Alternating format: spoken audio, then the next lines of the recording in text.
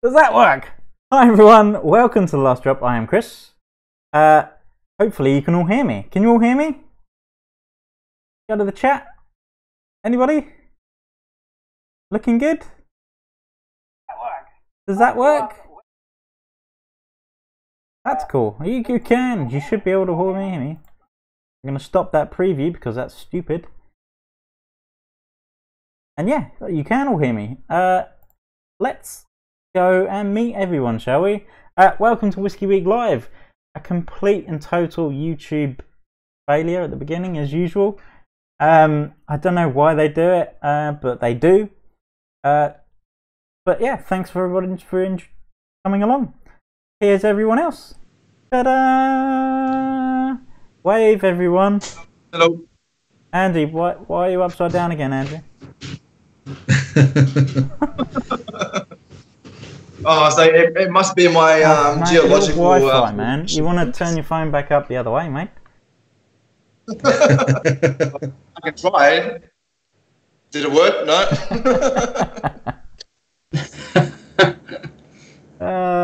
There we go. Back up the right way. I say things always look better when you're on the ceiling. That's true. That's true. Right. I don't have a hat on. Thanks very much, Toby. What is that jersey? Brilliant. These are great questions to start off with. Let's get introducing everyone first. First on my left is Jason from Bourbon and the Baby, or Jay, I guess. How's Max doing? Max is doing great. He just woke up from a nap, nice. So all's well. Down below is Vin PF himself. Yeah, Vin PF here from Nonsense Whisky. Cheers for coming along. That's what I say. Cheers for me coming along to you. Yeah, thanks for coming along, Vin. And then down that way is Andrew from Prestige Liquids from Down Under.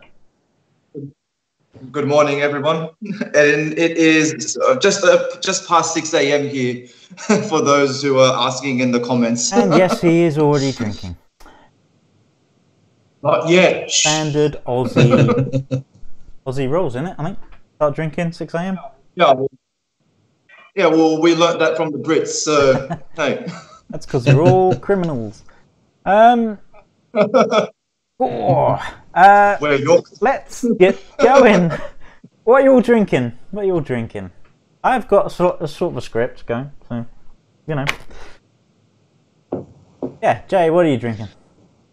I just doing a bottle kill right now. I just poured out the last of this Heaven Hill 6-year, 90 proof. Good stuff. You can get this for like $12 a bottle, and it tastes really good. So it's a nice value, cheap pour. But you can only get it in Kentucky, so you have to visit Kentucky in order to buy it. Oh, cool. Vin, what you did? You got something rubbish? Yeah, I've got some. Well, I always say this wrong because I want to say Burnham, but I think Bernheim. The Americans say Bernheim. Correct. Yeah. So and this is I always want to say bourbon as well, but this is a wheated whiskey. Although for me it's a little spicy actually, so I think there's probably quite a high rye in there as well. But yeah, it's expensive over here to be fair. It's about 50 quid a bottle, 50-60 pound a bottle, but good stuff. Like it. Nice. And Andy, I guess something. And for me, yeah, I've got the Hakushu 12-year-old. So I thought I'd dust off the bottle for that for this one today. It's been sitting on the shelf for a little bit. I really don't want it to finish. Fancy whiskey. But it's getting there.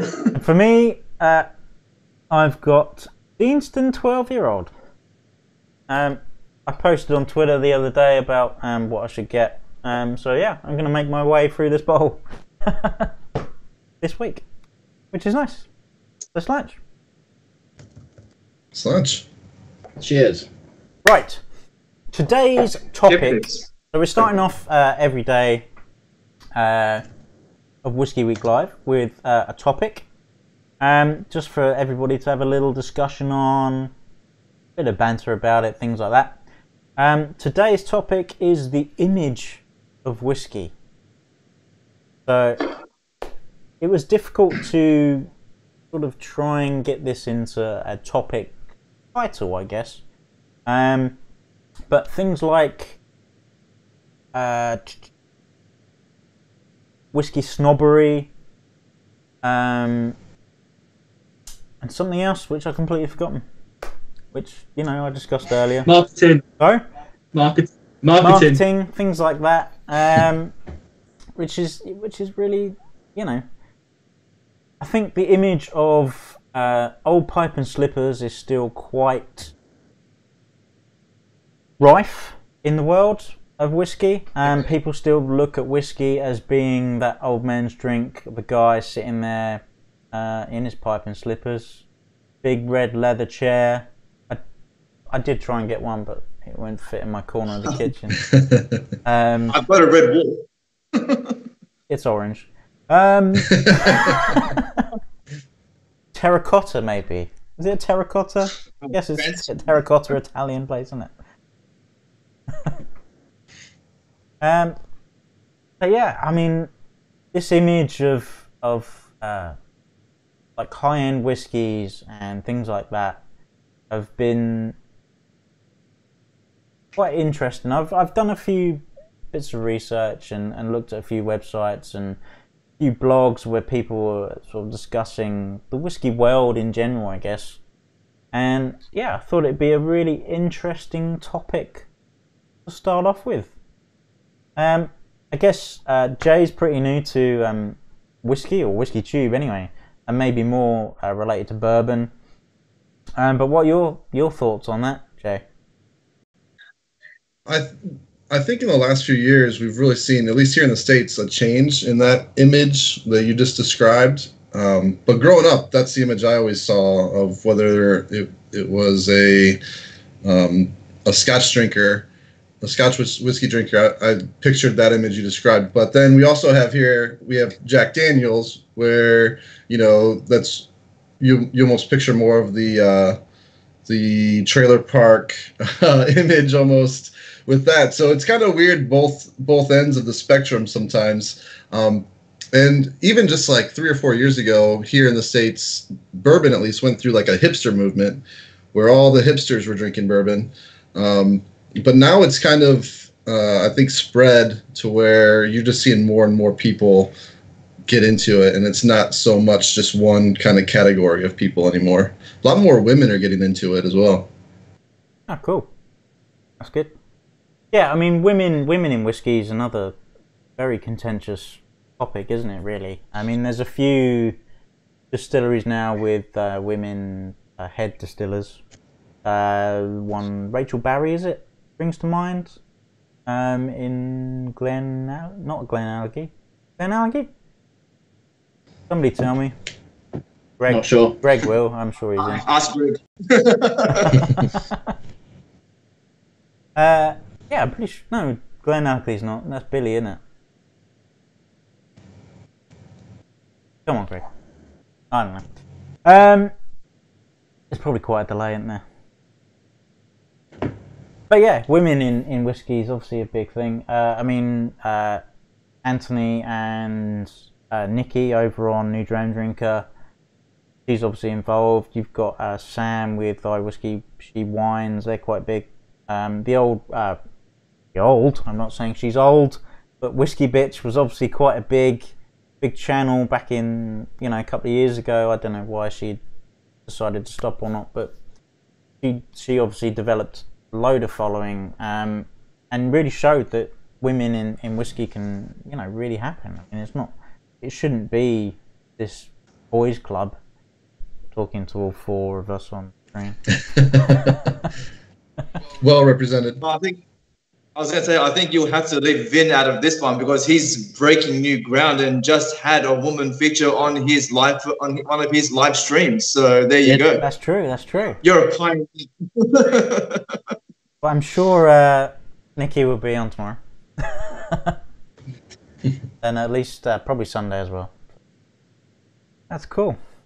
So what do you see the image as, Andy, or Andrew? Do you mind, Andy? No? No, whatever, mate. I'm all good. Yeah, what do you see what's Australia think of the image of whiskey? I mean, we have like Foster's. I mean, that's what we envisage Australian beer as, like people just in in the outback with a silly hat on and corks and stuff like that, And, But that's what and Foster's is branded as, and you got people on a beach going Uluru, stuff like that. I mean, image and the marketing behind it is really quite interesting. I mean, how does that image come across in Australia? Well, I was going to say that's the other thing as well. Since you mentioned Foster's, ironically, no one in Australia drinks Foster's at all. Well, you sort of do. I can't even. Mostly wine is owned by Foster's. To be honest, I can't even remember the last time I actually saw it inside a shop. But yeah, I would say when it goes for the whole like whiskey thing again, I guess there is always, like you guys mentioned before, the typical old man's drink sitting in an armchair. But I think that is also a bit more of a stereotype brought in, I guess, from from the US and the UK as well. From what that was also an idea that I kind of had before I started getting into this. But then once I started on Instagram, because I started on Instagram before I started on YouTube, and I quickly realized that really wasn't the case. I guess, as Jay mentioned before, with bourbon, I guess there is that kind of that hipster movement going along with it. I mean, I know I've jumped on the bandwagon as well. So so I think that kind of old mentality is slowly getting phased out, and I think that probably has a big thing to do, I guess, with guys like Daniel and Rex, for example, in the Whiskey Vault, and even the Scotch Test Dummies, for really pushing the idea that that whiskey is an every person's drink. It's not for, say, old people, or it's not just a man's drink. It's something that everybody can enjoy. So and I think that's probably the good thing about where we're at the moment. Cool. I mean, it's definitely Scotch as a whole. I mean, obviously I'm quite new to the Scotch world myself, and there's so many different variations. And I mean, I make my wife over there try everything, even though she's waving. Hello. Finn's waving back. That's weird. Be like that, shouldn't I? But yeah, there's so much variation that I think anyone can almost find a whiskey they'd like. Does that make sense? That's quite... Definitely. Yeah. Because I mean, you go from bourbons, but all the bourbons have different mash bills, so they can be spicy, they can be smooth. And then Scotch, I mean, it's just a minefield, isn't it? But of different ones. I mean, this Deanston is just completely different to pretty much everything else I have on the shelf. I mean, it's really cool. It's great, and I think that's the image that it maybe needs to portray more, is that, you know, anyone can find a whiskey. What are your thoughts, influencer? Finn PF? What a terrible word. I mean, influencer says to me, like, it's the Instagrammers that don't have jobs, that just run around going, like, just, I don't know, just to get their boobs out and they get loads of followers. But, Don't get your boobs out. No, but someone called me actually fairly recently, because technically they bought a bottle based on something I said. And I was like, well, I mean, you can't argue with the definition of the word influencer, right? But it's just, I think it's the connotations of the word. But yeah, whiskey snobbery, man, it's something that's a really good subject. And I think that a lot of the YouTubers aren't really like that, which is great. And it's the reason why I started doing it. Although you guys probably, I'm not sure if you start getting through the negative comments yet. But when they come through, man, that's something else, that is. And I think because I use a Glencairn now like everyone else does, but I didn't start doing that. And it was just easier to use the Glencairn because every video I put out without a Glencairn on it just got so much abuse for not having one. And I never get anybody saying, "Oh, dude, why are you using that? Why don't you just use a tumbler?" So even though I don't drink from a Glencairn ordinarily, I use on my video just to avoid that nonsense, basically. It's good. I mean, when I'm assessing for the videos, I do use a Glencairn, but when I'm drinking casually, it's always a tumbler every time. Yeah. But yeah, we're confronted by whiskey snobbery all the time. Do you think that the whiskey snobbery of a Glencairn is a whiskey snob thing, isn't it? It's like, well, you're not drinking whiskey. It's just a funny thing, isn't it? Like how my favourite thing about the Glencairn, although it's becoming a kind of industry standard, it isn't the industry standard. And people think that it is. It's actually the stemmed ISO tasting glass, which they use for wine. You know, that's what the professionals use when they're assessing, when they're judging, whatever. So when people say you have to use a Glencairn, otherwise you're not getting the same flavours, blah blah blah, you think, well, I'm not sure how true that really is, especially for the layman. You know, like, and I can still consider myself that, still learning every day, still trying new things. I wouldn't even begin to tell someone that their glassware was wrong. It's just a bit of a funny thing. Well, it's like the whole, drink it however you want to drink it. But when it comes to what you're drinking it in, it's got to be a Glencairn. Otherwise it's just wrong. Yeah, it's true. Even with bourbon, isn't it, Jay? I mean, even with bourbon, they're like, it's got to be in the Glencairn almost now. Oh, yeah. It's really... Vince said it perfectly. If people will comment on what you're drinking out of, I have these small snifter glasses that I like to use that I think work really well for getting all the aromas, and it's a lot easier to drink out of than a Glencairn. But yeah, if people see you using something other than a Glencairn, they're down your throats about it. Well, Alan's just mentioned a Copita, which I got from the cognac show that we nicked. But that's not nicking it. You've paid. Well, we didn't pay for entry, did we? But that comes as part of the ticket. Yeah, exactly. Well, it's the trade day, isn't it? That's one of the things I love about doing this thing, right? Is getting access to stuff like trade days. What a ridiculous thing, you know! All I do is sit in front of a camera for 5 minutes twice a week, and they've let me come into a show for free. But you're an influencer. I'm on the list. You're an influencer. Influencer. Oh, what was that? I'm just trying to see if I've got a copy to. I think the closest I've got to that here is a Scotch Malt Whisky Society nosing glass, which actually is really thin. It's a lot thinner than a Glencairn. So if you try the cask strength stuff, which is all the SMWS does, it's just like straight into your nostrils. So I don't actually like drinking out of this at all. Just a nice little glass piece though. I was going to say, really, at the end of the day, I know for myself, when I buy a new whiskey, look, I do prefer to use a Glencairn. So I know for myself, I do tend to get, I guess, like the better tasting notes from it. But also at the same time, when you get familiar with the whiskey and you move to a different type of glass, say like with you, Vin, as well, I do prefer to use a tumbler as well. Once you're familiar with the whiskey, even when you use a tumbler, you will get those exact same notes that you would from the Glencairn. But then sometimes you'll even pick out something completely different because I guess maybe different glassware or I guess whatever mood you're in as well. So, I mean, at the end of the day, who's to say who's right and who's wrong about what you're comfortable with using? That's right. And should we go to the chat? Let's go to the chat, shall we? Let's see who's in, because we haven't done that yet. It's a bit silly, but, you know, thank you everybody for watching. Toby's in, Whiskey Shared, Ebhead's in. Hi Rolf, how you doing?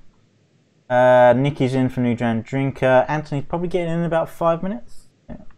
Cool. Ear Whiskey. If you haven't heard of Ear Whiskey, I mean, it only came live today, I think, but that's Matt from Caskmate. He's doing a podcast channel now on YouTube. That's cool. Greg was in from Greg's Whiskey Guide. He'll be in on Wednesday. Hi, Greg. Alan, the whiskey friend. Hello. Hey, Alan. Hey, Alan. I'm the whiskey friend. Andy C, how you doing? Did I mention Toby Whiskey Shed? I did, yep. Society Dweller, welcome. Some guy called Nonsense Whisky. Who's that guy? Who's that guy? My name is PF. Block him. My name is PF. No, don't do that. My name is PF. My name is PF. My name is PF. My name is PF. Yeah, that guy.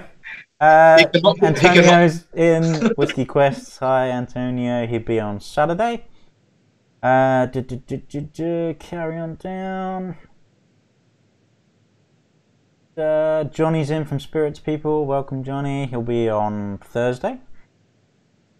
Good giveaway on Thursday, actually, as well. Be cool. And X Blank. I'll drink out of a jockstrap if it gets me drunk enough. How lovely. Cheers to that. Is that with or without the like cup involved? The jockstrap, I don't know. It'd be like a filtering system, wouldn't it? Yeah, I don't know. Doesn't the jockstrap hold the cup, doesn't it? You know? Well, is that me? I don't want to think about it too much. Think about that junk holding device. Cool, I think I saw a question from Toby earlier, which looked interesting. See if I can find it. Do you find people give you a strange reaction when they find out for the first time that you drink whiskey? Jay, go. I get a strange when people find out I drink whiskey at 6 a.m. You're on Scottish time, right? You're on Scottish time. Scottish time, yeah. Yeah, I don't think I've ever really had a weird reaction. No,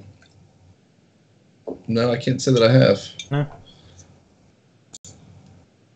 It's a lot more, like I said, it's a lot more popular now, I think. So, yeah, people don't kind of turn their noses at it as much.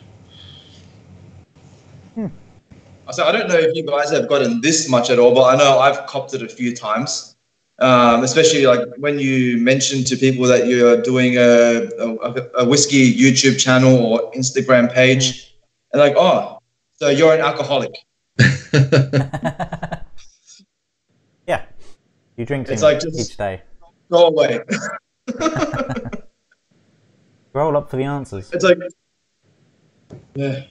It's like, do yourself a favor, watch all these videos that everybody's putting out, and you can see that alcoholism is the furthest from from people's minds. I don't know why there is still that stigma involved as well. It's ridiculous. Yeah. Right. Next on my list is blends. As a image of whiskey, blends equals bad and single malt equals good. So yeah, exactly, yeah. That's a negative, Captain. Yeah. I hate that. I really do hate that. I mean, I read an article today. It was a girl. She went to a whiskey tasting, I think, and she was saying that, like, the guy literally said to her, "Don't buy blends. None of them are good. You must buy single malts, and they have to be aged a long time to be any good." And that was like a proper, a whiskey tasting. This guy was clearly maybe in the industry, and that was literally what he was telling everyone, which just seems like a ludicrous statement sometimes. I mean, all I do is drink blends mainly because they're the cheapest. But I mean, you've only got to look at Douglas Lang. I mean, been Douglas Lang ambassador. Will tell you. I mean, the Douglas Lang blends are absolutely fantastic. Absolutely fantastic. Rock Oyster is one of my favourites, and probably will always be. Rock Island, even. But yeah, I can't see why there is this stigma around blends. I mean, they're what the industry was built on almost. I mean, we went to Strathclyde Distillery, and half their stuff was about how the blend industry, basically created the whiskey industry as such. So to ignore blends and to say that they're not good is just stupid.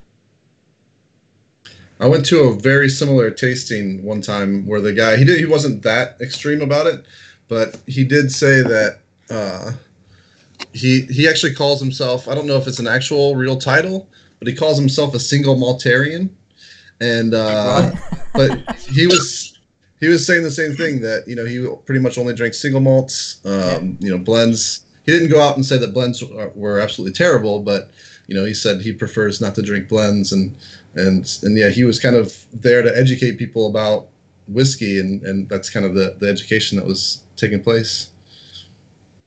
But I guess the unfortunate thing is that's just his own opinion more than anything. Right.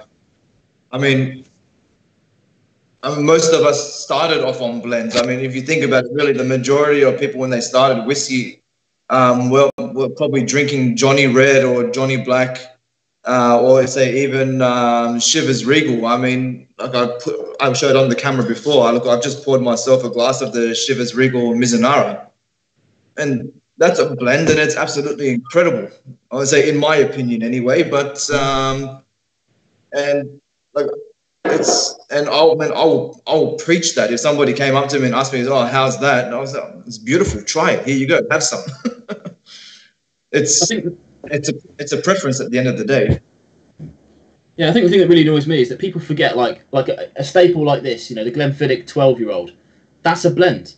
It's a blend of Glenfiddich single malts up to over 12 years old. They get all that liquid together. So why the fact that if it's two different distilleries, why would it make any difference? If it's picked with care. A great example is the Monkey Shoulder, right? That's massive over in the US right now. It's massive over here.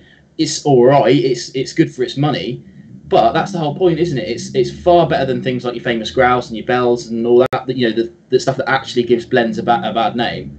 But most people forget that every whiskey, apart from a single cask, nearly is a blend of some kind. Yeah, they're all a mixture, aren't they? Yeah. No matter what.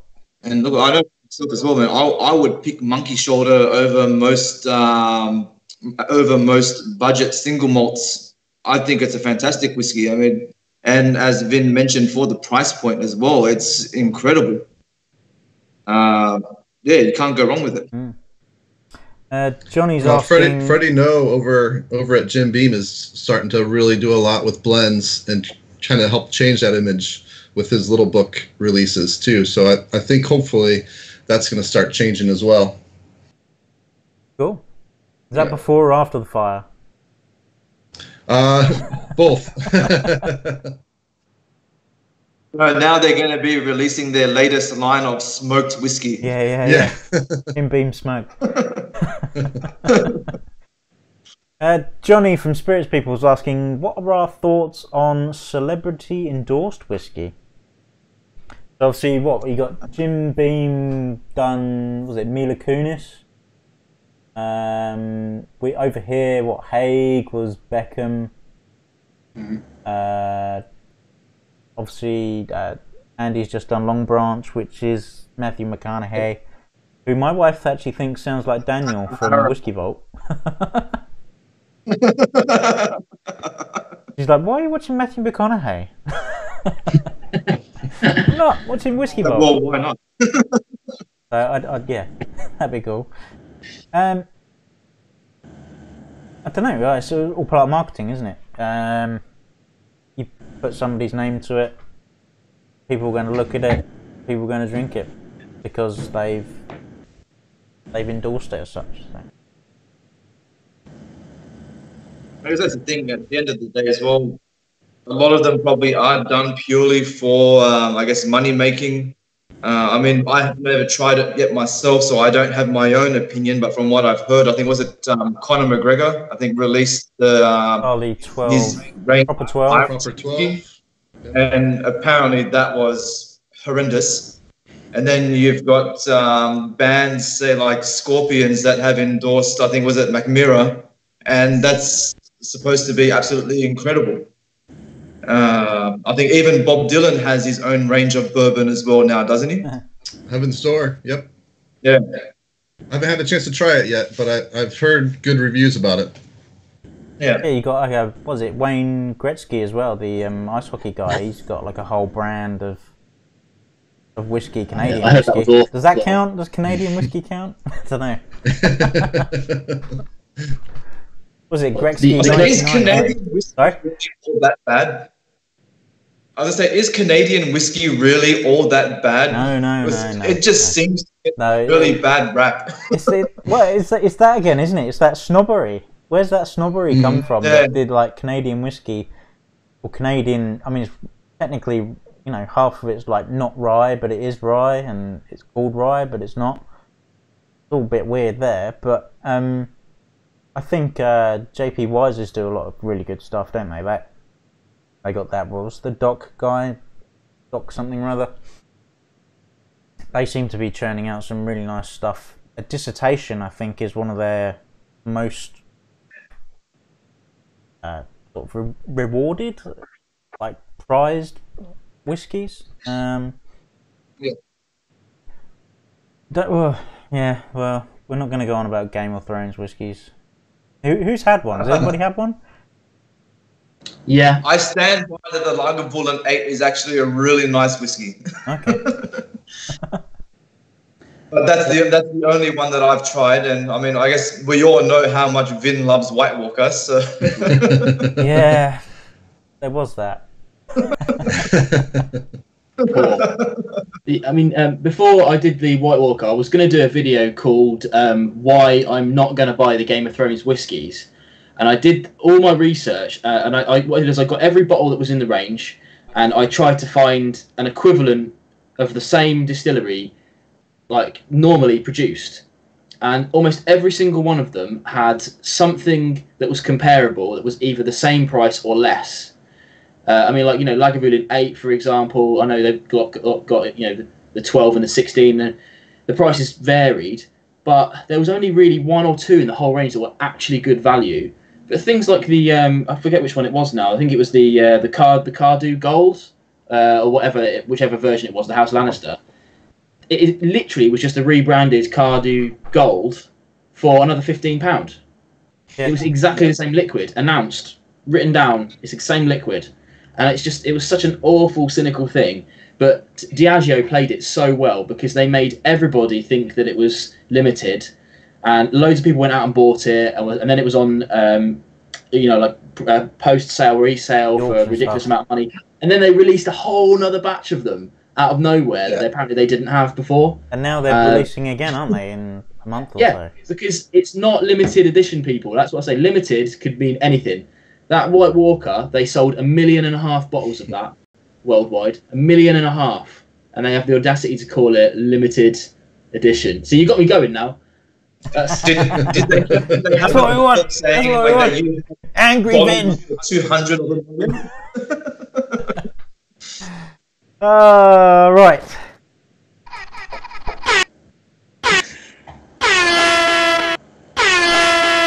Yeah. It's time for quick fire questions, people. This is a bit of a surprise for everyone. So I'm going to go around each of you. I've got 5 questions. Nice little 5 questions. And yeah, you can answer as quick as you can. I'm going to go Jay, Andrew, Vin. Ready? You ready? Ready. You ready? Yep. Question 1. Favourite current whiskey? Russell's Reserve 10-year. Andy? I would say Long Branch. Vin? Whatever I've got in my glass. Today, Bernheim. Bernheim. Wheated. Oh, nice. Right. Your go-to distillery? Wild Turkey. Lefroy. Oh, probably like Cotswolds or something because they're so close to me. That was obvious. Bloody hell. Yeah. I think we all could have guessed that one, Ben.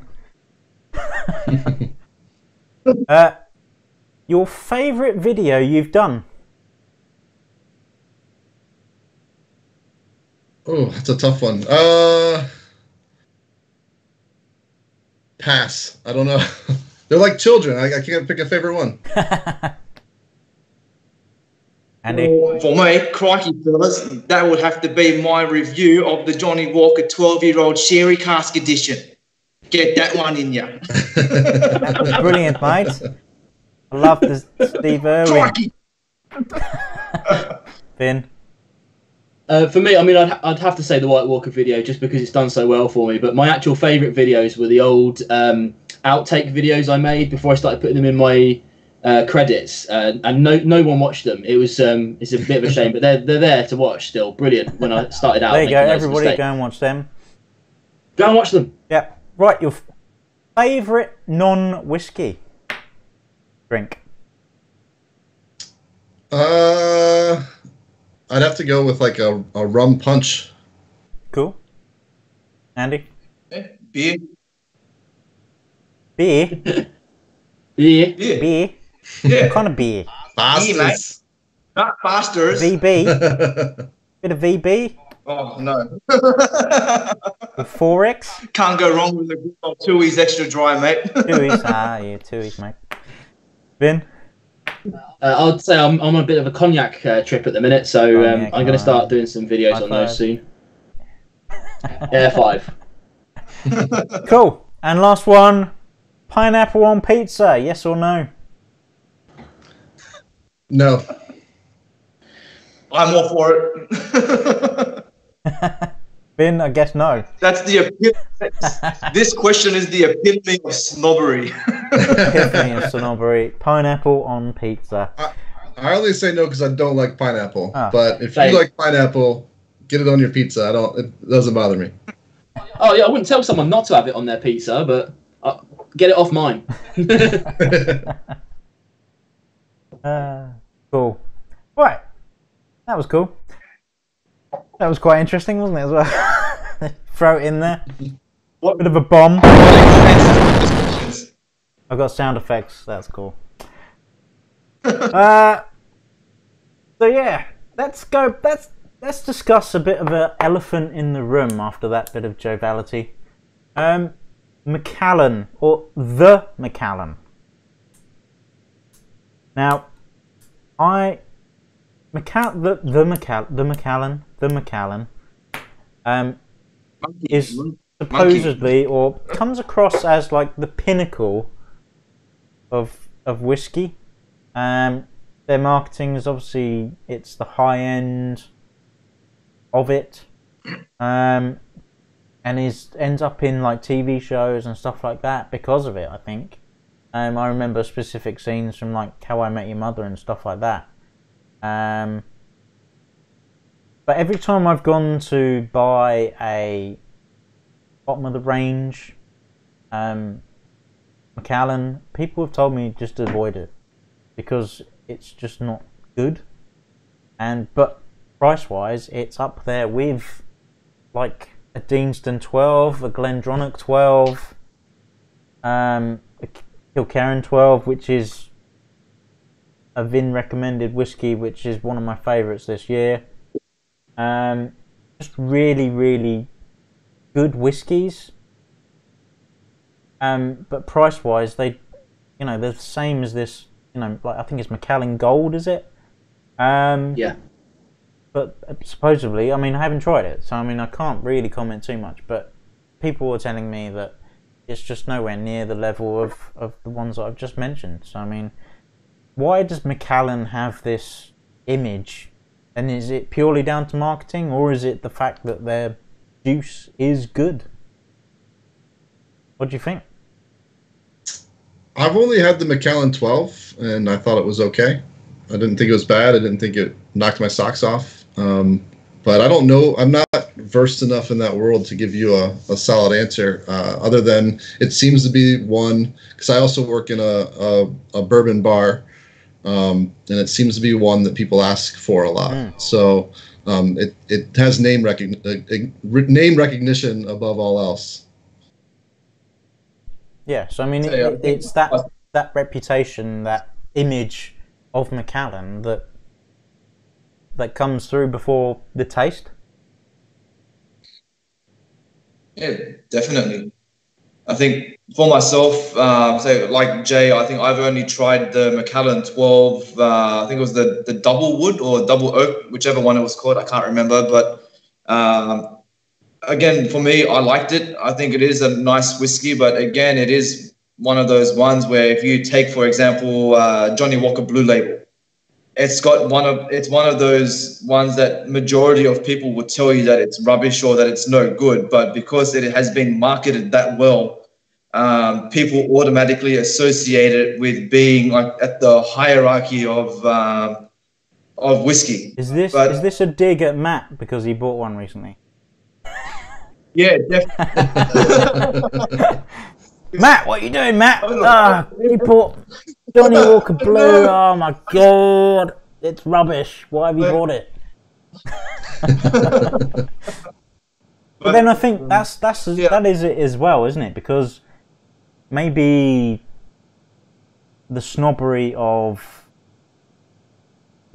us as people that are looking into the world of whiskey, the reputation in the world of whiskey of Johnny Walker Blue is not as good as the reputation of Johnny Walker Blue outside of the fabric community that we have. I mean, I think I was gonna say, for when it comes to Johnny Walker Blue Label, for example, I mean, I've had a bottle of it myself. I enjoyed it. I liked it. But my biggest problem with it is the price point. And that's the same with Macallan. I want to be able to try other Macallan, let's say the other range of Macallan whiskies. But when you go and compare it to something else, the price point is ridiculous. And I'm thinking, well, I can buy 2 of these other things for the same price that I'm buying 1 of this. So what am I going to go for? I mean, that's what most people are saying in the chat. I mean, Gregoire saying he respects the heritage back in the 90s, but now it's just way less good, the level of quality. Rolf Ebhead is saying that he'll never get the 18 or 25 Macallans because they're just ridiculous prices. And I mean, if you compare, I mean, he's comparing it to Glendronach 18, which is like a crazy sherry bomb in your head. There's not much that can compete with that, to be honest, sherry-wise. So why would you buy almost the same sherried whiskey, I guess? For, you know, I don't know what the price difference is, but I imagine Macallan's a lot more than that Glendronach 18. What say you? I know I've seen the Glendronach 12-year-old here go for about $94 to $95 Australian here. And again, obviously that is expensive, but that is still relatively cheap for the Glendronach 12. But then you've got the Macallan 12-year-old, for example, which was, I think, about $120. So, I mean, at the end of the day, I would prefer the Glendronach. Yeah. And obviously, it's a cheaper product. But not a drop in quality, though. No, by far, I would say it's an increase in quality. You alright, hiccupy? Wife's got hiccups. Been drinking. Haven't we all? Yeah. Yeah, I think it's a difficult. Well, it's not a difficult one, is it? But it's maybe why we're doing this is that we want to maybe educate people that, you know, there's so much there to try, and you can get a better product for less money. Is that why we do it sometimes? I don't know. It's the question of value, right? Isn't it? It's. I mean, more power to somebody who spends £150 on a bottle of Johnny Walker Blue. Carrying on the analogy, If they think it's the best whiskey they've ever tried, then why not? You know, to say if they then poured me a glass of it and I said I didn't like it so much, if they said that I was wrong, I have an issue with that. People spend their money how they like, and we'll never take down a massive thing like Macallan when people are buying them. But yeah, I think you're right. I mean, I've been trying to push independent whiskies on my channel a lot, and as I've seen, there's a couple of people having a to and fro in the comments section about things like that. I think Ebhead is the guy who's saying it. Like Cadenheads is a great example. You can get some 25, 26-year-old whiskies from lesser known distilleries for less than £100. But you know, the whole reason why whiskey is so popular at the moment is not because of us. You know, we're the kind of the top percentage of the fans. The bulk of it goes to these massive companies like Diageo, a great example. You know, and why would they put something out at 46% when they could put it out at 40 and get another few hundred bottles out of it? Yeah, exactly. It's the cynical businessman. But I think that will change. You know, all spirits ebb and flow throughout history. I think that's going to change over the next few years when all these new distilleries that are coming out of nowhere, they're having to fight that by putting out craft and quality. Some of the stuff like Cotswolds, again, sorry to mention them again, but after 3 years, what they've done in a cask beats the crap out of most things that come out of a 40% Scotch at 12-year-old. You know, it's even like, you know, Glenfiddich. You know, it's a good whiskey. It's got its place for sure, but it's not a blow your mind whiskey. It's not the one that you give someone to say, look, this is the best whiskey you're ever going to drink. Also, they're safe, aren't they? They're a set flavour profile. There's no bad thing about it. There's no amazing thing. There's no inspiration behind it. But it's not a bad whiskey. It's in that safe band, I guess. That makes sense. Yeah, I think that's the important distinction. I mean, we talked about scoring whiskey on my channel fairly recently, and one of my issues with scoring whiskies is that nobody ever seems to use the bottom 50% of their scoring band. So I mean, that's one of the reasons why I don't score. Apart from, like, I had Malt on my show, and they use everything. So they'll say like a 4 out of 10 is a drinkable whiskey. Yeah. It's not a great one. It's not a bad one. It's fairly drinkable. 2 out of 10, you're talking about like the awful stuff. Like, have you guys tried Fujikai 10 yet? No. I saw a bottle of it in a shop once, and I did think about buying one. Just say again, Andrew. I say you've influenced me not to try it. No, I want you to try it. I want you to try it because it genuinely is the worst whiskey I've ever tried in my life. And I don't often say bad whiskey. I say a whiskey I don't like. But that one there, it truly is diabolical, and I want everybody to try it so they can share the pain of it. It's a good reference point, man. Yeah, exactly, and that's what really makes me laugh. Like when people say, I forget what I covered now, or like, but anything. It could be anything, you know. Like I've got here I've got this Macmira Mac, and it's marketed towards young people. It's not a particularly good whiskey by any stretch. It isn't a bad one. It's cheap, and it's marketed to people that aren't us. But I can't honestly say it's a bad whiskey. But some people would say it's a bad whiskey, and then I say to them, try the Fujikai 10 before you call anything else bad. An aeroplane or a lorry? Oh yeah, that's me. That is. So I've got my window open. Are you next to like Midlands Airport? I'm quite close to Birmingham Airport, to be fair. Yeah, about 15 miles.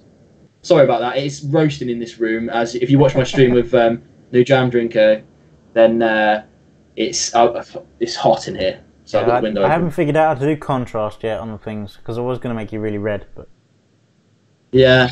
Thanks. My name is Pierre. You wouldn't survive very well here in Australia. My name is Pierre. No. My name is I don't like the heat. Yeah. Let's hit the comments, shall we? Saw one. Dave from New Dram Drinker is.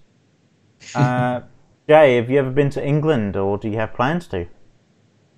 I have not. I would love to. I don't currently have plans to, but once that sweet YouTube money starts kicking in any day now, I'll get that trip planned, and we can all have a drink together. Once you're up at except for dummy Andrew. level. Yeah.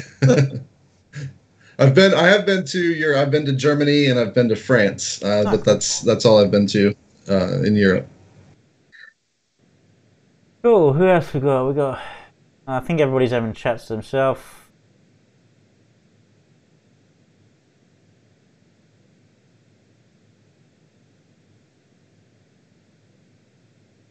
Give me a sample. How is hot in English terms? I wonder. That's Luna. I think you're in Spain, aren't you, Luna? I think. Germany. Germany. Really? I think so. Oh. Pretty sure. Well, when I say hot, I mean, see, the people always give me a hard time about this heat thing because it's like it's relatively cold over here right now, isn't it? It's night time. It must be about 15, 16, 18 degrees outside, but a bit less than that. But I've got studio lighting, people. Studio lighting, and it's hot under these lights. If I did this off camera to New Jam Drinker the other day. Let me turn something off. Oh. Yeah, so it's important. It's important. What about the overhead one? Yeah, the overhead. Okay, I'll do that one as well if you want. Oh, that's much better. Actually, that's not bad. That's all right. That's still okay. Yeah, I might leave that. That's good because it doesn't then reflect off India. Oh yeah. I get that question a lot as well. Why is India a different colour on the map? Because you've scrubbed it out. Scratch map. Pay attention, people. Poor Andrew has the sun in his face right now. Yeah, the sun is rising here now. Really, Andy? You picked a bad spot there, my friend. Yeah. The annoying thing is now I just can't be bothered relocating. that wall's still not red, mate. Come and say it to my wall. I will. Next time in Australia. Let's see. Maybe I can. He's moving. Is that right? The next thing on my image list, the image of whiskey, is the colour. Colour of whiskey. I mean, you get Dalmore, for instance, is marketed and has that deep, dark colour that's unctuous and makes you want to drink it. You know, that sort of thing. That sort of marketing colour, isn't it? That's what it is. It's darker and deeper than anything else on the shelf. One of the reasons, but it's mainly colouring. Yeah, one of the reasons I prefer bourbon, or just really like bourbon, is that there is no artificial coloring allowed. So I think it doesn't necessarily mean that it's a bad whiskey if they add artificial coloring, but I think it's very misleading and just not authentic. So I really personally dislike when whiskeys have artificial coloring. Yeah.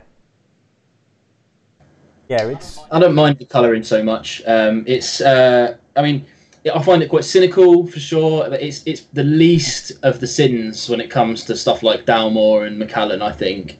I think it does annoy me. I've got a good example here. I'm almost certain. I might be wrong. I'm almost certain that Ardbeg colours their whiskey. Because on the front they just put non-chill filtered on this. Yeah. But it's in a green bottle. What is the point of colouring that whiskey? There's no point at all. In case you've got two and you pour them out side by side. But it's a fantastic. I find that with the Ardbeg, once you pour it, though, it is actually quite pale. But I guess that's the same with Lafroig, I suppose. Lafroig is a pale whiskey, and I think that's still coloured, isn't it? That's coloured as well, yeah. Yeah, and it's exactly like Jay said about bourbons. I like that because their rules make it perfectly clear what's in it and what's not. I don't care about colouring in whiskey. I just wish that it was enforced to put it on the label. You know, you buy a bottle in Germany, it'll have with colour on it on the bottle. If you buy a bottle in an airport that could have a German market, it'll have it on the label. The Scotch Whisky Association should be forcing distilleries to put it on their label just for full parity, because otherwise it's a lie. Ebed saying he thinks that Macallan is never coloured. I don't know for sure. I don't cover Macallan on the channel because I don't really like their liquid. So I don't know for sure if it is or not. But they're saying it was coloured, but probably isn't now, but no certainty, says Greg. But that's the whole point, isn't it? It's the no certainty thing that annoys me. And if everything else on my tick boxes is covered, I won't care about colouring. But as a complete package, I wish that they didn't. Is the long and short. A few. I mean, obviously Roy and Ben, Whiskey Geek. Congratulations on your baby, by the way. Well done, Ben. Yeah, they've recently done a test on E150 and the differences of it, and I think Whiskey Vault Whiskey Tribe done a video about colouring where they made Daniel drink a whole glass of it, which is quite disgusting. But I think it does. It influences the liquid as well, doesn't it? Seems to, depending on how much is in there, obviously. But you wonder what. I mean, obviously, you said earlier, Vin, about Dalmore getting independent bottlings of Dalmore because their stuff's uncoloured. And you'd wonder what a Dalmore 12 would look like and taste like if it wasn't coloured, whether it would be any better. Yeah, I mean, I had one. I've got the box up here somewhere. I don't know if you can see. You probably can't see that off camera. It's a Chieftain's 19-year-old Dalmore. I did cover it on the channel, so if you are interested, then feel free to go and dig that ancient video up. But it was fairly pale, you know. It was a decent coloured whiskey. There was nothing wrong with it at all. But the liquid itself, the taste of it was absolutely incredible when it hadn't been absolutely smashed apart by the chill filtering and all that nonsense. But it was fabulous, and I would implore people to go and try stuff like that. Was it cask strength as well? Was it higher ABV? It was. No, I've lied. It was 43%, and even still, was incredible at that. I mean, that's another thing, isn't it? That, you get this snobbery behind ABV as well. Yeah. And especially the sort of the 40%ers, which are the blends, which mainly are, and the lower, not lower end, but the stuff at the lower end of the market comes in at 40%, and you get that sort of snobbery as well. I mean, I was watching Ralphie, wasn't I, just before we set up, which I probably shouldn't have been doing, but I did. But he was talking about Old Pulteney 12, and that's coming in at 40%, and he was saying, it's a good whiskey.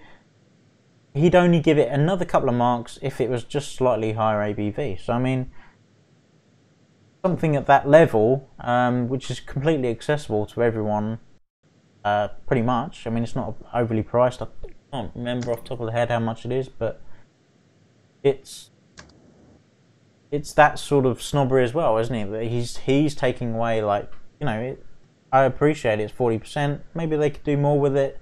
Taste a bit better with 43, but it's still not a bad whiskey at 40%. But I think other people would maybe argue otherwise, that anything at 40% maybe tastes a bit watery, especially, I mean, bourbon-wise. Personally, I'm starting to, the more and more bourbons that I've tried, I'm finding that the higher ABV bourbons carry a hell of a lot more flavour than the 40%ers. If you watched me jack off, then my favourite video of yours. my favourite video. Then that was a really good blind test, and I was able to, you could pick it out quite easily, just that 3% more, especially in bourbon, that a lot more flavour came from a higher ABV bourbon than a 40%er. I think one of the other big problems that we have with Scotch is they should have a bit more parity on how many times a barrel has been used. Obviously with bourbon, you've got the virgin oak, and then you've got your first fill, and then whatever after that. Your bad blends, if we go back to that, and the sort of basic single malts, they're going to be like second, third, fourth fill. They're going to flog those barrels to the ends of their life, so they can get the maximum value out of that barrel. And that's the other thing as well, that we can't be sure what we're going to get. You know, like exactly that. A bourbon versus a good classic aged Scotch. It's just there's no comparison between the two. The two different beasts. The wood element is there. I mean, again, look at this. That's all natural coloured Jack Daniels. That is. God knows how many years that is. I imagine it's probably about 8 to 9 or something like that. But you just don't get that in Scotch because we're not using new oak. Yeah. Yeah. And I think that's probably more important than the percentage, because it's when you those 40% you're talking about. Again, like the cynical side of me comes out. And I think, well, like a Glenfiddich 12 is a great example. Again, really nice whiskey, but it's 40%. It's chill filters, probably added colour. It's probably second or third refill as a bulk, and maybe a bit of, first fill in there as well to keep the levels up. And I, for my money, I would much rather have something like this on the shelf for rare occasions. Strange. Yeah, I mean it's. Maybe not, it's not really related to the subject in hand, but I'm finding more and more, the more I delve into it, that, to be honest, the most important ingredient in whiskey is wood. Yep. Fundamentally, and, that's it. The barrel itself, that's it. If you've got a crap barrel, it's not going to be great whiskey. If it's a good barrel, it's going to be great whiskey. That seems to be the case with a hell of a lot of stuff that I'm trying and looking into, Yeah, I think that's probably true as well. And a lot of these newer distilleries that are coming out know that, and they're making efforts at like even recharring old casks to get a bit more life into them. But yeah, spending a little bit more money on the cask selection is important for sure. And people like, again, picking on Diageo, why not? That they have so many casks, it's unreal. If they've got a bad one in there, they just chuck it in with the rest of it, and it will just even itself out. We're talking a few parts in a million. Yeah. So they don't care about like the upper echelon of whiskey drinkers.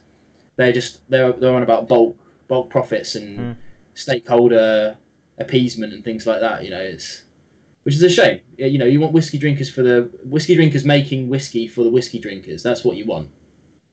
Yeah. I think who was it? Someone said about it was. I think it might have been the Forest Distillery guys. I was talking to New Jam Drinker guys about that, and they're just like that. They don't want the big exposure. They just want to make whiskey for whiskey drinkers, and that's it.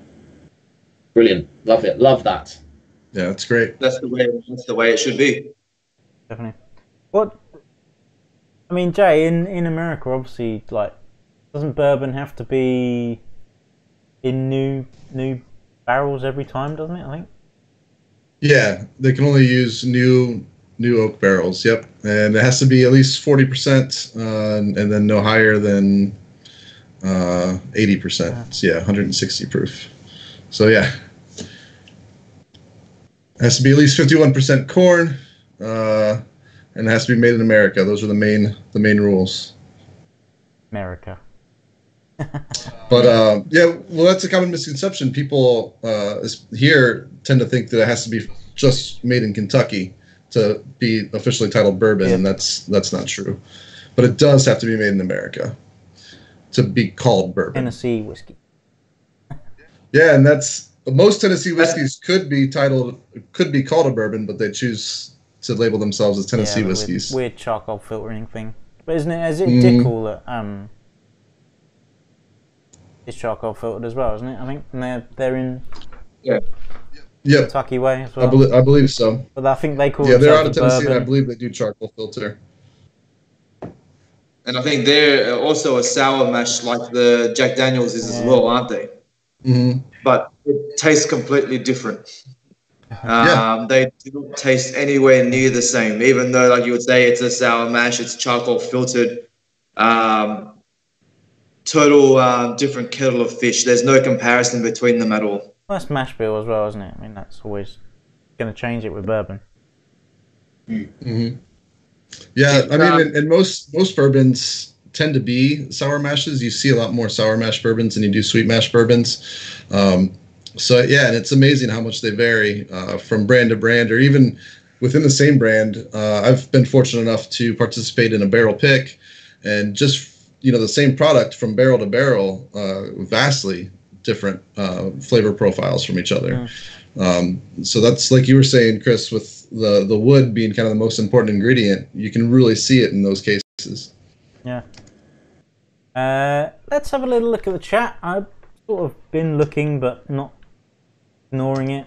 Been trying to get the chat going. So I mean, that's all right, isn't it? All about Whiskey Freedom. Hiya, how you doing? Luna, I haven't said hello properly, but how are you doing? All about the wood. I can hear Waterford screaming. Yeah, I mean they're doing great things, aren't they, Waterford? But yeah, my comment on all about the wood. But it is.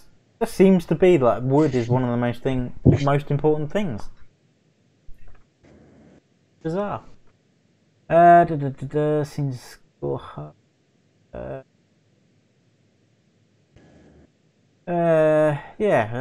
Johnny's saying E150 in large volumes adds bitterness to the liquid. Cool. Paul Gibbs is in. Oh, hi Paul, how you doing? Back from playing crib. People still play crib? Use matchsticks or toothpicks? Paul plays crib. Well, yeah, Paul, clearly Paul. Plays on by himself in the corner. He was watching while he was playing crib. 15-2, 15-3, 15. I don't even know what crib is. No. It's a card game, and you get points. It's a British thing. Don't worry. It's like cricket. We don't understand it. Right. Yeah, what a waste of time that is. Not like rugby.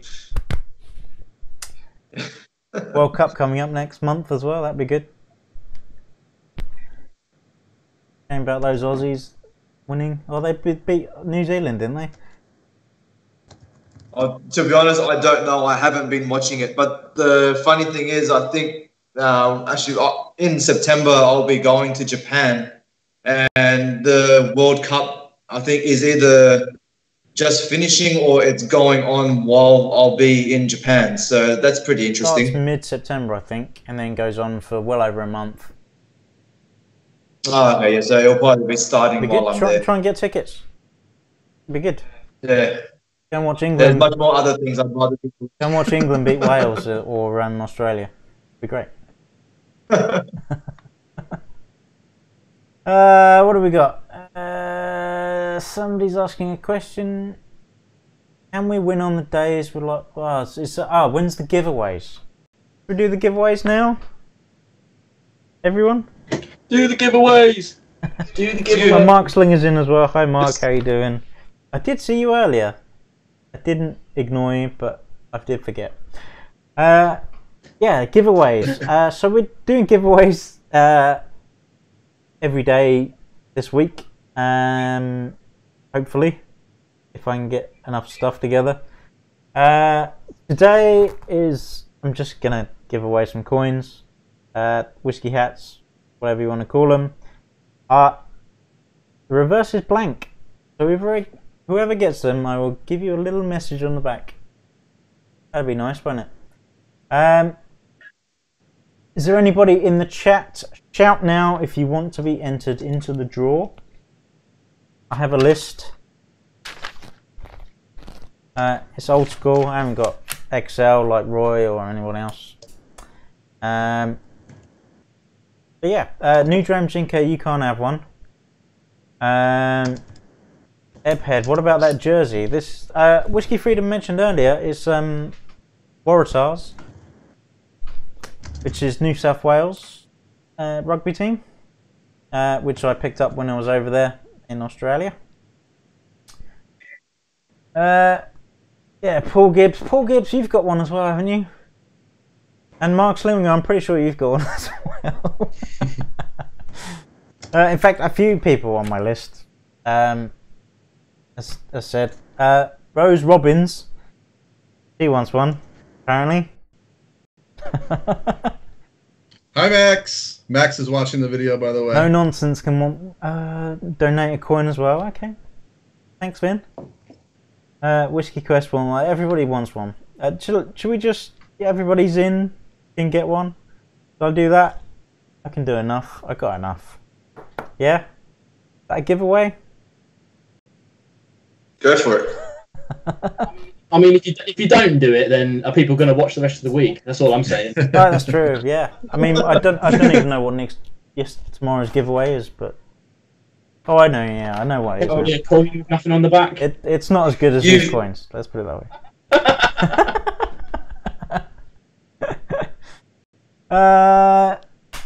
Okay. Yeah, do a giveaway today, and I'll I'm just reaching for it now. Oh. I'll give away the lowest number that I've given away so far, which is number 11. So you can chuck that to whoever wins your coin as well, and I'll send that to them. I'm going to give one to everyone. So you're going to give a. Oh no, I'm not doing that. You got to pick a winner. I tell you what, that's the first prize. We'll add it to the star prize at the end of the week. Yeah. Okay, let's do that. Do that. Number 11 is going in the star prize at the end of the week. Which star prize? It's the big main giveaway. The end of the week. I will hint there may or may not be a bottle involved.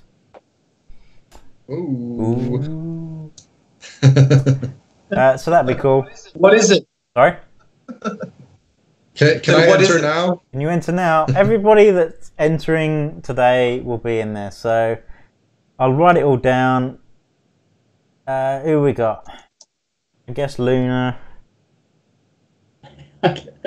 You're so enthusiastic about this giveaway, Chris. I know. This we'll is a lot of postage, isn't it? Really, to be honest.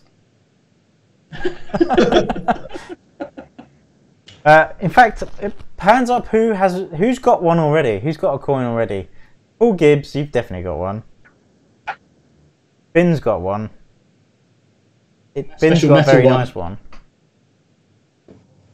Airpad. Rolf, have you got one? Rolf, I'm going to give yours to you next month to save on postage. Tight. Rolf, London. I'll write that down.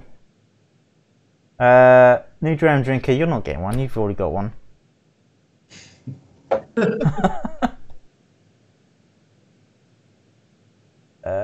Whiskey Shed, Toby, you'll get one in London as well. Whiskey Freedom's asking you giving away a bottle of the White Walker. Yeah. Diageo are as well. Trying to give it away after Vin's comment, Vin's video.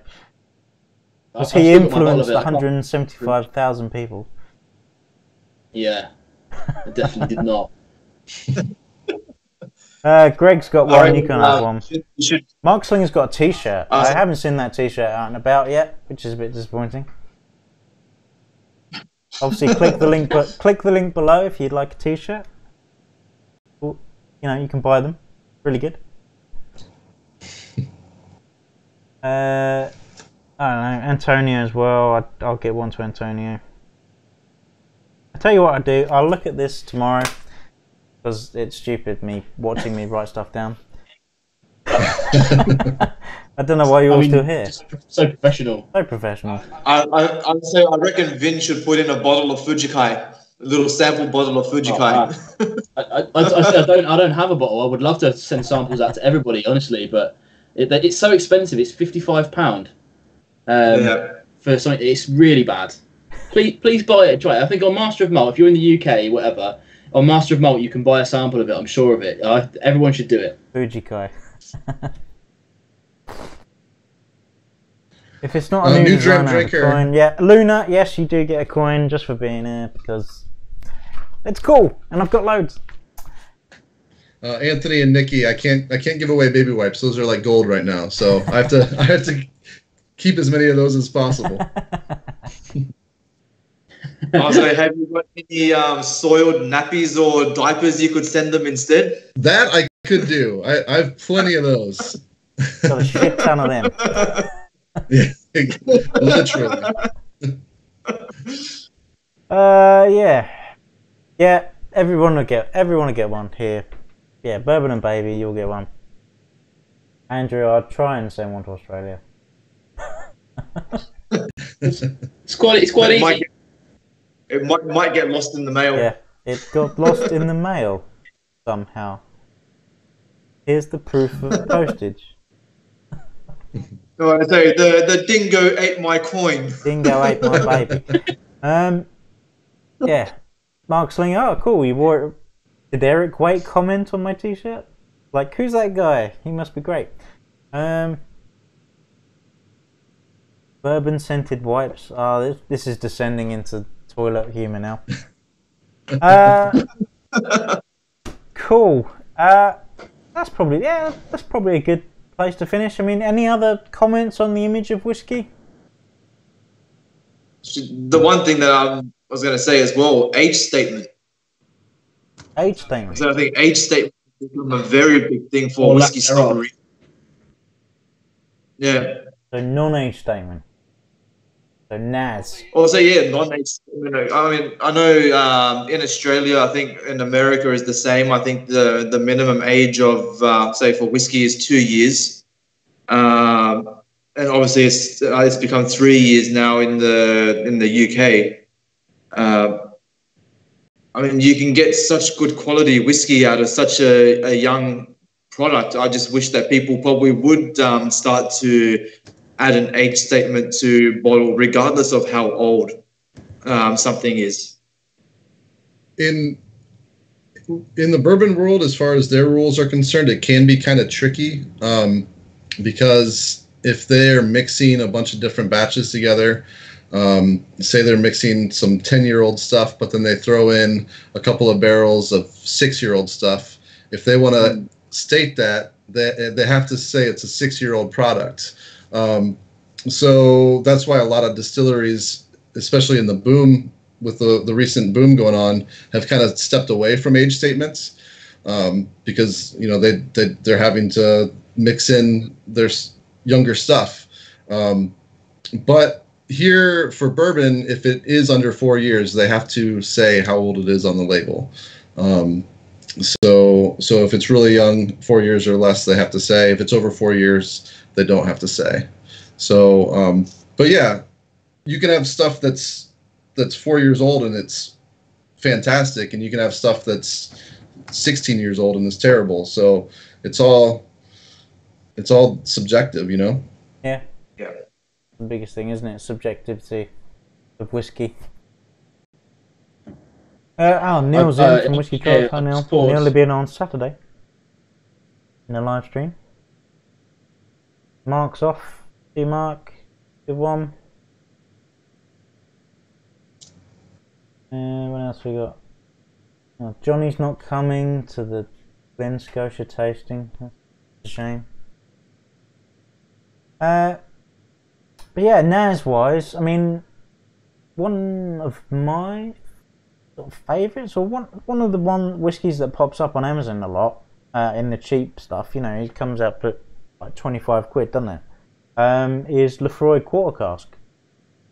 Now, I mean, that's non-age statement, but I mean, that's a great whiskey. Really, really nice. Really do enjoy that one.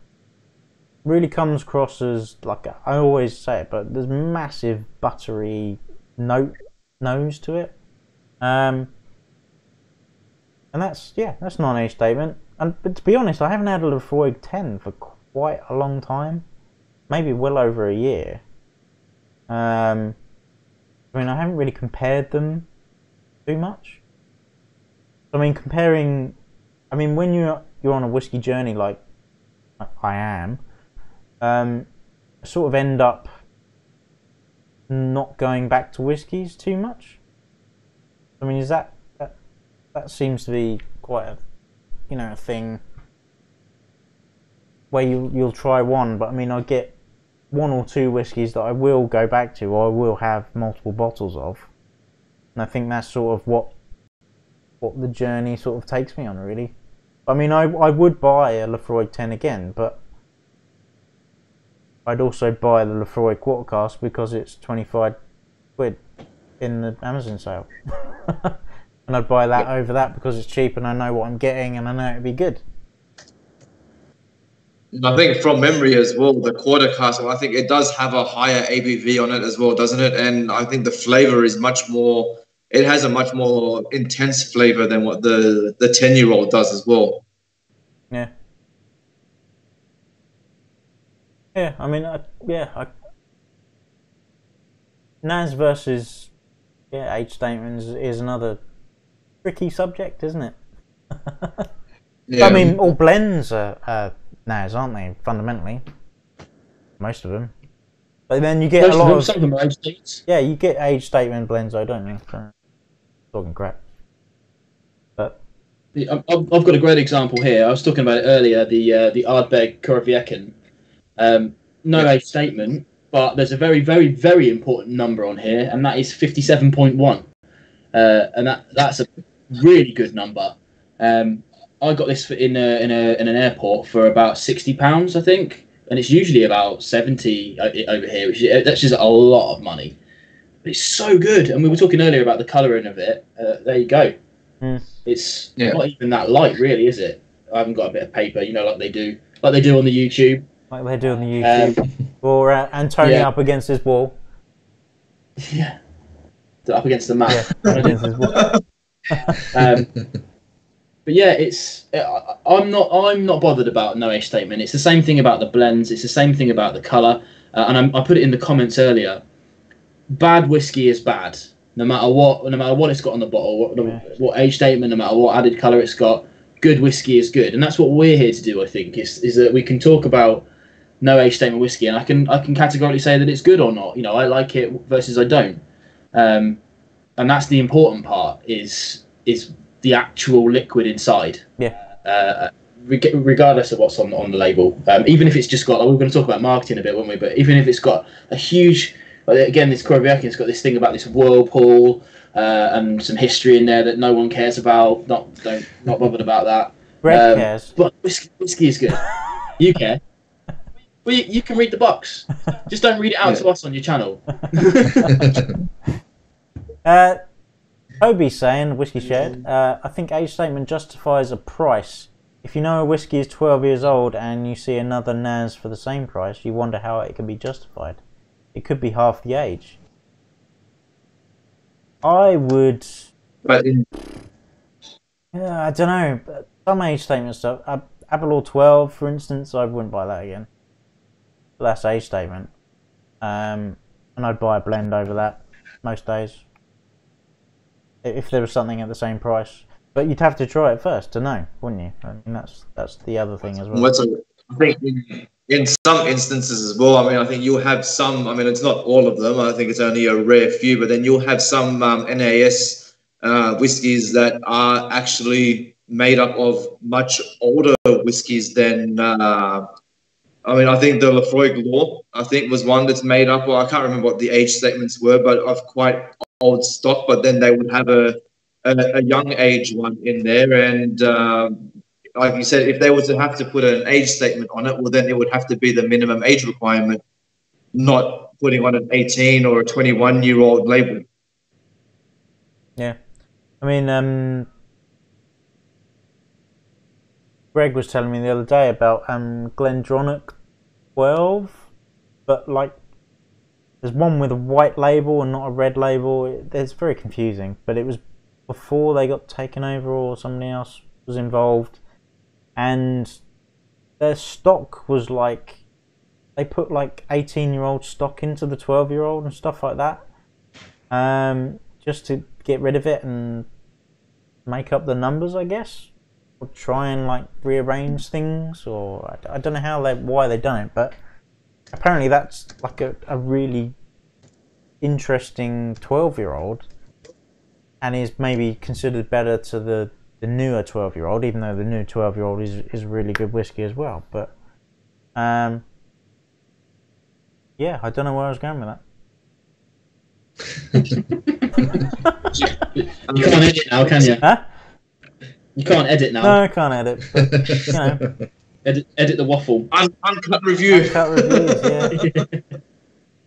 Yeah, there's Actually, I was going to ask. there's I think there's lots of non-age statement out there that's better than age dated stuff sometimes. And like Jay was saying earlier about Macallan 12, I mean, nothing to write home about really. It didn't inspire him to go and get other Macallans. Or Nope. so, yeah, it's non-age statement compared to age statement is a tricky one as well, but it's all again it's trying it, isn't it? It's trying whiskey, trying different things. All you can do. Keep trying. Yep. Yeah, there's definitely no shortage of whiskey on the shelves to buy. That's true. Yeah, I think let's call it a night. Let's call it a stream. We'll see you all tomorrow. Well, I will anyway. Andrew will be back on Wednesday. Thank you very much to Jay for joining us. Brilliant to have you on. Thanks for having me. Everybody, please go and watch Bourbon and the Baby. Great fun. And yeah, you'll learn about some bourbon, which we should all be drinking as well. Very much thank you to Vin PF himself. My name is Vin PF. My name is Vin PF. My name is Vin PF. My name is Vin PF. My name is Vin PF. Yeah, brilliant. You want some more? My name is Vin PF. Wait till Alan's on, all I'm saying. But yeah, thank you very much, Vin. It was a real pleasure having you on. Yeah, thank you very much for joining us. Everybody who was in the chat and who used the hashtag on Twitter and Instagram will receive a coin if I deem it necessary. Yeah, thank you very much, everyone. Thank you for joining us. I don't know if anybody... Do you want to say any words? Anyone else? I think probably again just to thank everybody for joining us in on the chat, and just thank you, Chris, for for hosting us. So again, yeah, thank you very much. Join. Yeah. Sorry, Jay. Sorry. Oh no, just saying cheers, everyone. Anyone else? No. Anyone else? Me. Cheers, everyone. Thanks for having me on, Chris. It's been a blast. Wish you all the luck for this week. It's going to be pretty intense for you, and I think you're probably going to regret it at the end. I think I probably will. Especially all the coins you're giving away. My wife. Oh, did she not know that it was all week until just now? Yeah, I didn't tell her. Yeah. No. But yeah. Good luck to you. I hope you sticks around to watch it. Yeah. Please, everyone, join me tomorrow where we have John, the whiskey neighbour, all the way from Alberta, Canada, and some guy called Dave, and Nikki. I think she'll be involved as well, and someone else, Obi, from Whiskey Shared. There is so many people. I've been doing like loads of banners and all this sort of stuff. It's in my head somewhere. But yeah, brilliant. Thank you everyone for coming, and let's all point at the screen. Point at the screen, everyone. That's the last drop.